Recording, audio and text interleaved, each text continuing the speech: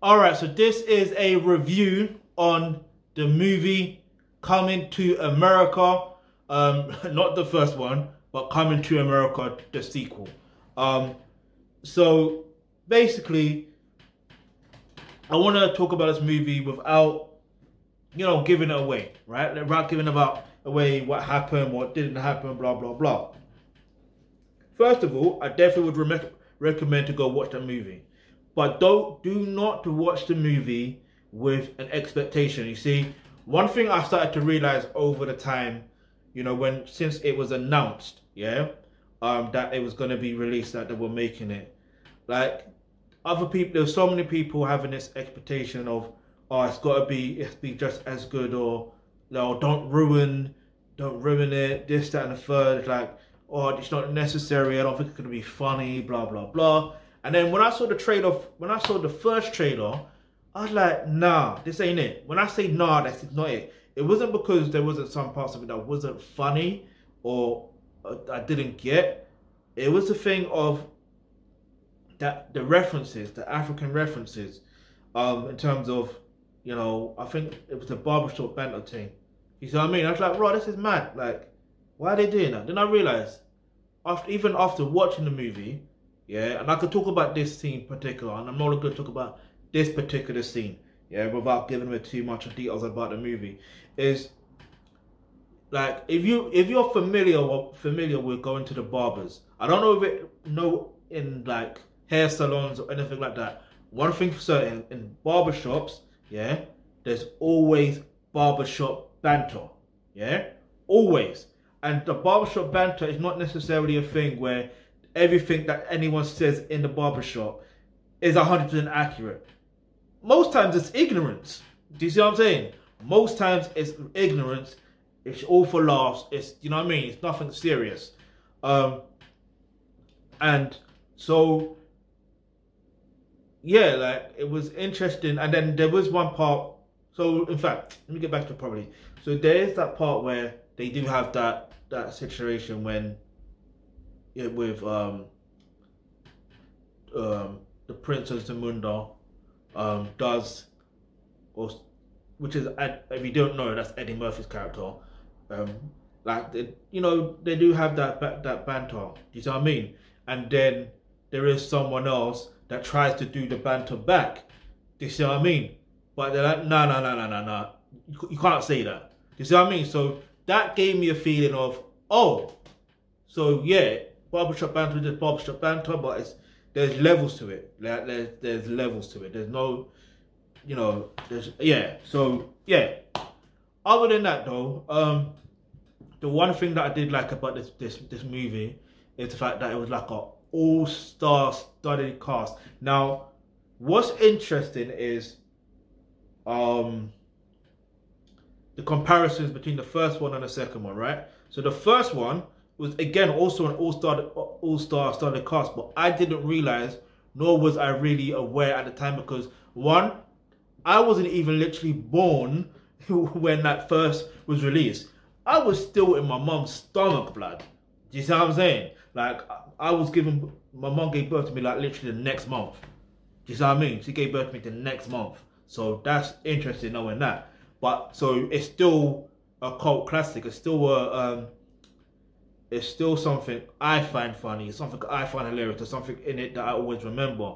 Like I've got a balcony, so when the summertime comes, you best believe I'm gonna be saying, "Good morning, my neighbors." And if someone says, "Hey, fuck you," I'm gonna say, "Yes, fuck you too." No, I'm playing. Well, no, I'm not playing. If I'm in that mindset that I do want to say hello to the neighbors that way, I will do it. Rags. But anyway, so what else I'm gonna say? So, and what's interesting is the another thing with the comparisons is what was I gonna say? Yeah, so another thing with the comparisons is, because I watched it when I was a child, didn't it? The first one, and then also in my teenhood, and also in my adulthood again, because the movie's that great. But I noticed also in the second one, there is the main Alright, there's several main characters, right? But the main character, yeah, or the main characters, should I say, both of them are like my age. So imagine, this is what's so mad. The first one came out 32 years ago. 32 years ago, yeah, in 1988, yeah. Yes, I'm showing my age. I don't care. The point I'm trying to make is the actors and the actress, main actor and main actress in it, aside from Eddie Murphy and Arsenio Hall's character, like, they are 32 years old. So they were literally either just being born, or they weren't. They were born. Yeah, they're the same age as when the first one came up, basically. You know what I mean? So that's how long ago it was. So it's good to see that longevity of it, in terms of, because you're thinking, or I was thinking, how are they going to pull this off? What are they going to talk about? And I'm like, well, you know what? Eddie Murphy's the GOAT. He's the GOAT of comedians. You can say Richard Pryor if you want to. You can say Red Fox if you want to. You can say Dave Chappelle if you want to. You can say Keenan Wayans if you want to, because I don't think he gets as much credit as he should. But Eddie Murphy, like, when it comes to movies, like, he has been on a roll, as far as I'm aware, since the 80s. Like, he's been on a roll, like, hit after hit after hit after hit after. Like, I don't think he's ever missed. I don't think he's ever missed. And I'm not talking about the fact of box office sales. Yeah, that's nice, that's cool, that's good for the bank balance for him and for the production and the management, production and all them people there in it, all those companies there. Like, cool. What I'm talking about is the fact of creating something that is a staple in homes, in minds for generations to come. Yeah? Harlem Nights, which also featured Richard Pryor, by the way, in case you're just wondering. Then there's, I believe, Daddy Daycare was one of his as well. Then there's Beverly Hill Cops. Then there is The Night Professor. Yeah, The Night Professor. Then there is also, there was something else. There's so many. I can't remember the other one, but it's yeah, there's so many. There's literally so many. Then obviously he's the voice of Donkey in Shrek. You see what I mean? Like, so it's a thing of, like, he adds to people's childhood. You know what I mean? Like, and he does it in a unique way. Yeah, but aside from Eddie Murphy as well, yeah, Arsenio does his thing. You know what I mean? Like, he doesn't get as much credit and rating that he deserves either. Like, he's a G in this thing. You know what I mean? Like, he needs to, I say this to bring back his talk show. I hope so, because that was another great thing. And hear him in the interview talking about, you know, how it was back then. It's interesting to see the level of impact he had. Do you see what I mean? But anyway, back to the movie, because I feel like I'm tearing off into something completely different. Back to the movie. Look. At the end of the day, I'm gonna give the movie 10 out of 10. Like 10 out of 10. Like within the first, I don't want to say within whatever minutes or whatever, because then now you're gonna expect to laugh within that, and if you don't laugh, then you're like, what? All I'm gonna say is watch it with an open mind. For me, I watched it with an open mind, had no expectations, and I was just laughing hysterically. The good thing is, as much as I want to watch this, I wanted to watch this in, you know, the cinema, you know, but fortunately, we're able to watch this from our own devices at home, at the comfort wherever we are, right? So at least you can watch it on your phone, your TV, whatever.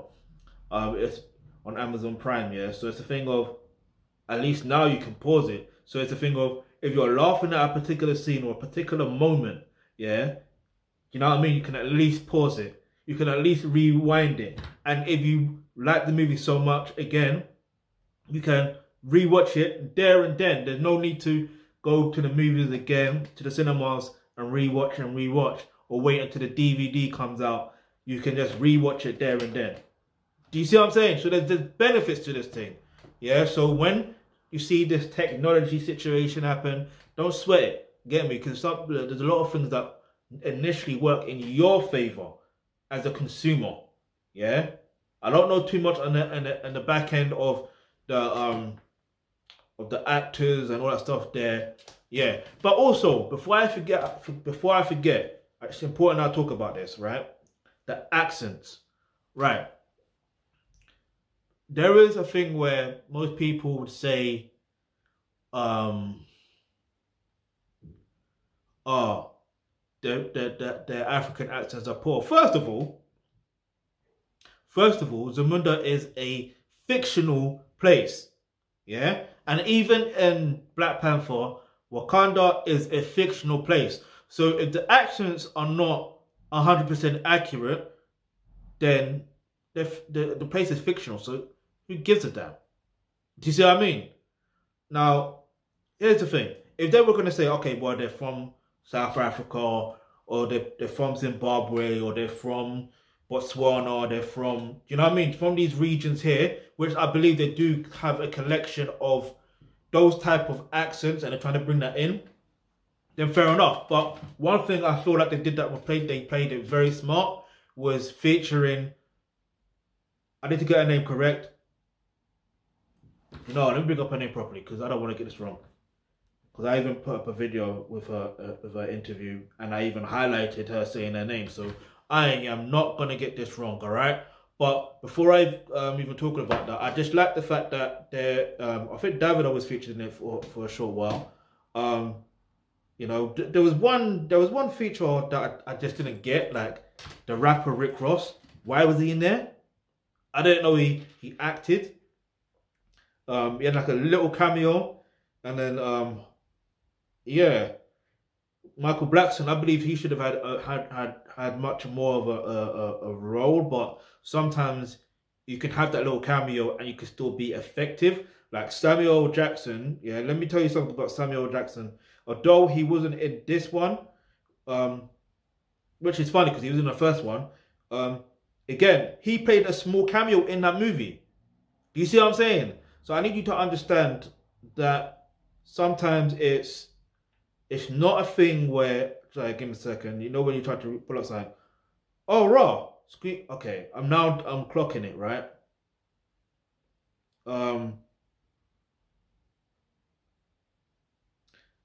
Okay, Kenya Barris is, yeah. Anyway, so obviously I'm gonna go through the cast of some of them, yeah. So there's Eddie Murphy, then there's James L. Jones, Shari Headley, Wesley Snipes, Arsenio Hall, obviously Kiki Lane, who I genuinely believe if there's gonna be a superhero on a black person or black girl or black woman, she definitely needs that role. 100%. Her athleticism, like the way she moves, like, she's different with it.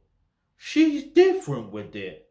Then there's Leslie Jones, like she, like before I never used to really like her acting style. Like I like her comedy now and again, but it's the fact of she brought it home for me in this movie. You know what I mean?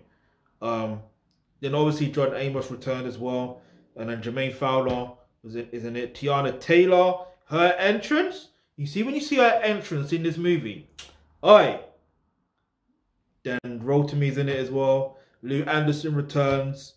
Paul Bates returns. I already mentioned Michael Blackson before. I mentioned Davido, Vanessa Bell, Calloway returns. Tracy Morgan. Who else is there? There's bare people in it. And also, I'm trying to get to it because I can't even find it. Hang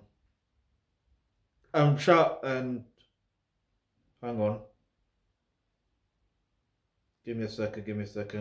Because there is one person here. Oh, it's not even here.